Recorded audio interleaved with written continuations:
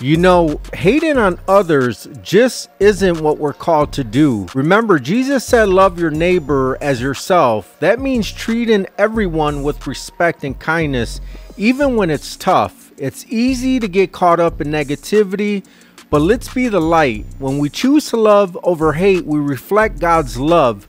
Let's encourage each other, build each other up, and spread a little more kindness in the world. After all, love covers a multitude of sins and brings us closer to the life God wants for us. So let's leave hate behind and embrace love just as Christ loves us.